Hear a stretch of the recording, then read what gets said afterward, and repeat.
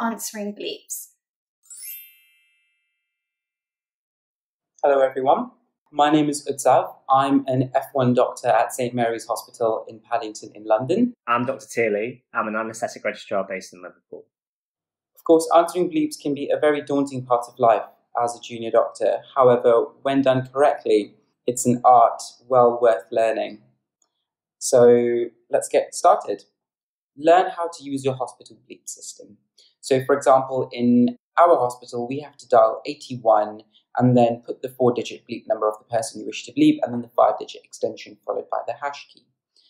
Learn how your internal bleeping system works so that you get very comfortable with bleeping people, and it saves you a lot of time having to ask around other people during what may be a busy shift. The first thing to say about answering bleeps is just to find out how your local hospital systems work. Some hospitals are moving on to mobile phones now. Download the induction app. It's a little yellow app and it works for all hospitals in the UK and has a list of all the numbers for different departments and wards in your hospital. So you just set it up for your hospital. If you're not by a ward phone or you want to know who's calling you, what you can do is you can type the number that you've been bleeped into the app. Number one, if that number's saved on the induction app, you can see who's calling you. So you can go, oh, it's ward 27. And know roughly what they might want, so that can be helpful.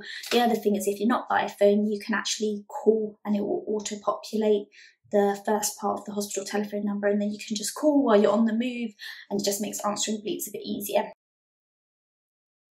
Bleep functionality. So what I mean by that is whether the bleep actually works. What I normally do is I take the battery out and click it back in again so that it produces a sound.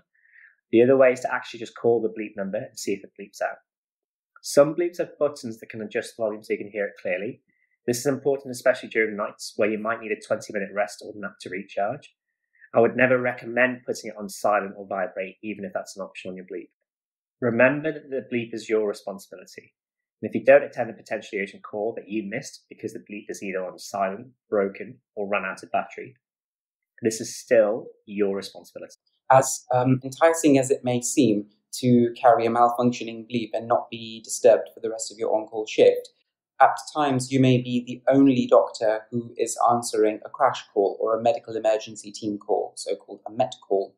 So it's very important that you are contactable at all times and don't face the fury of the site practitioners. At the start of your shift, always make sure that you attend handover prior to your on-call shift. Make sure you know which bleep number that you are going to be carrying for the duration of that shift, and test your bleep at the start to make sure that you are easily contactable and that your battery for your bleep is working at all times. If you do have a problem with the battery when it runs out, most bleeps will have AA battery compatibility, and batteries can most commonly be found on the ward clock desk or the receptionist desk. Just ask if in doubt.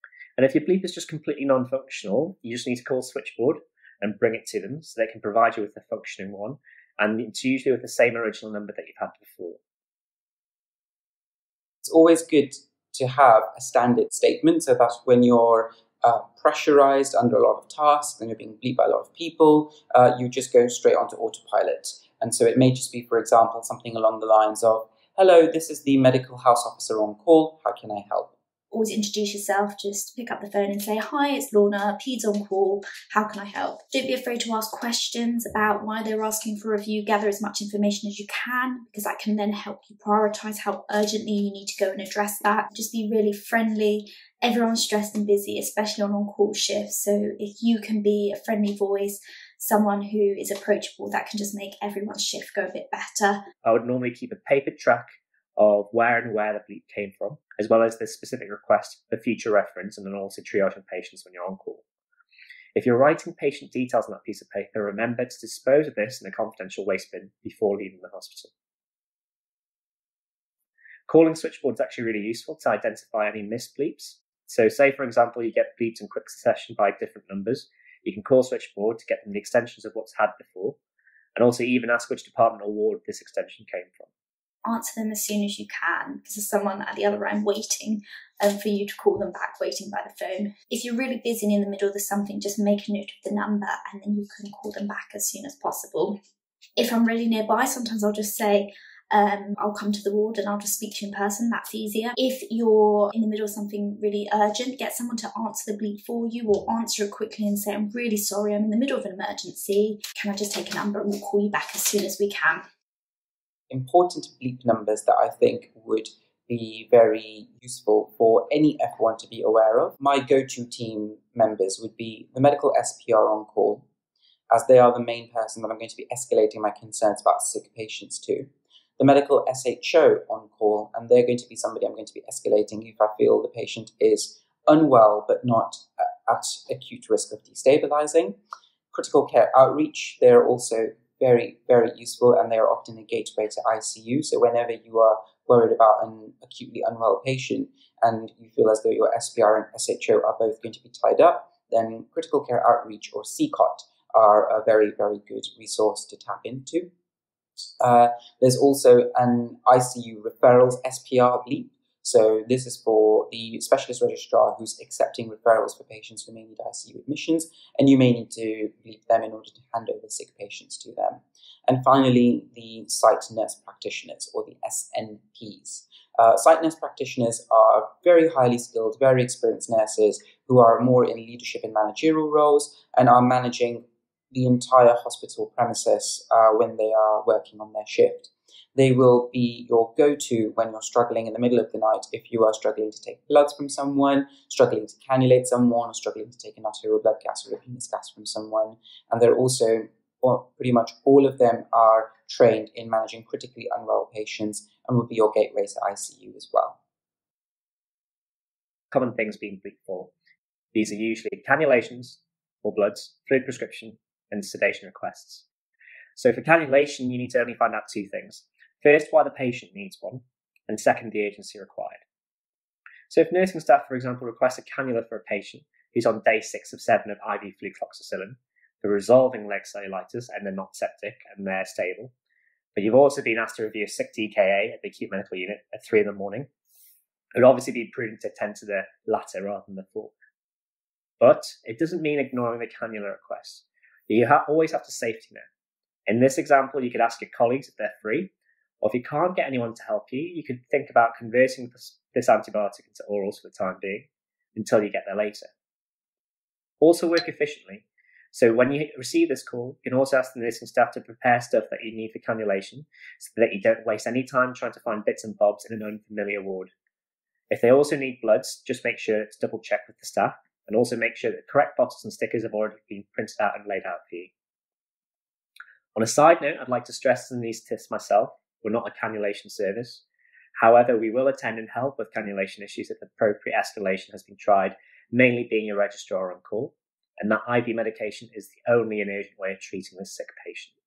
Next is fluids. Again, you ask two questions. First of all, what is it for? Maintenance or resuscitation? The second is, why can't the patient take orals? With anything you prescribe and administer, be aware that you can give, but you can never take back. Also remember that if you give a patient a litre of crystalloid, they'll only keep around 250 mils within their vasculature. You really need to look at the fluid balance chart, along with their recent use and ease, and make an informed and not an automatic prescription. Patients have died from overload due to overzealous fluid prescription, so be wary. The final thing is sedation. These requests usually occur during night shifts, so you kind of want to ask yourself and also the person requesting this 3 questions. First is again, why? Just because a patient may be loud and staff on the ward want a comfortable shift is not a requisite for sedation prescription. The second is there an alternative to non-pharmacological measures, such as cohorting a patient to side room or one-to-one nursing? The third and final question, which I feel is the most important, is there another organic reason as to why this patient is agitated? So think about head to toe. Is it possibly a traumatic brain injury from an unwitnessed fall? Is it chest sepsis, constipation, blood catheter causing retention, electrolyte disturbances? Don't take sedation requests lightly, and don't prescribe what the ward staff just want you to prescribe. Another thing to be aware of is the difference between a crash call and a medical emergency call. So a medical emergency call would be, for example, when a patient is meeting the medical emergency criteria, which you can find in the ALS manual or on the Rhesus Council website, and is very similar to the SARS criteria when you're worried about the acutely unwell or deteriorating patient. All members of the crash team will normally attend the med call apart from an anaesthetist. So if you need an anaesthetist, it's very important to put a crash call out rather than a medical emergency call. Fast bleeping is a method which is very useful if you want to bleep one specific individual very quickly. So for example, if you really need to speak to the medical registrar about a patient, but you don't think that they are peri-arrest or they're going to lose their airway, you don't need the crash team, you don't need the medical emergency team, then you can fast bleep the med reg on call. Another example would be if you are struggling in the middle of a practical procedure and you would need an anaesthetist, for example, you can fast bleep an anaesthetist. You do it when you need one specific member of the team rather than the entire crash team. And the way it would work is that their bleep would go off a bit like a crash bleep, but it wouldn't be the entire crash team that would be coming. It would just be that one individual, and their beeper might say, on-call anaesthetist, please attend the general surgical ward. On-call anaesthetist, please attend the general surgical ward. And that would be it. You're in a new environment that's unusual, working shifts for the first time, and now you're aware that you're responsible for your patients. So when I first started my F1 on call, I kind of felt like a bit of a fraud because for me, applying the theoretical that I recently learned in med school into real-time settings was quite difficult. Those before and after me all felt the same kind of imposter syndrome, and then reality came to a sudden hit when the bleep rang. The common feelings that junior doctors encounter is a mixture or a cycle of stress getting a barrage of bleeps and jobs that just keep piling up, the frustration and sometimes the anger that ensues, the feeling of being overwhelmed mixed with the cocktail of tiredness of working 12-hour shifts. Of course, that's a lot to take in, so the uncertainty and anxiety is a natural human feeling. It's really important to acknowledge these potential feelings now. You're not alone in this. Everyone, no matter how well they hide it, will be feeling the same. It just gets much better with practice, and the more on-calls that you do, the more comfortable you will feel, the more experience you will get, and you'll always have seniors around, and it's just very important to be aware, take these precautions, make sure your bleep is working, make sure you know how to bleep someone, have a very good standardized way of giving and receiving information, and make sure that you have the bleep numbers of the said specialties that I mentioned. Be friendly, answer it as soon as you can, get the information you need, and just make sure you're familiar with the hospital system. Your patience, adaptations to your studies in this current climate, and upcoming help in this pandemic will be very much appreciated. So thank you in advance. Thank you very much, and see you soon.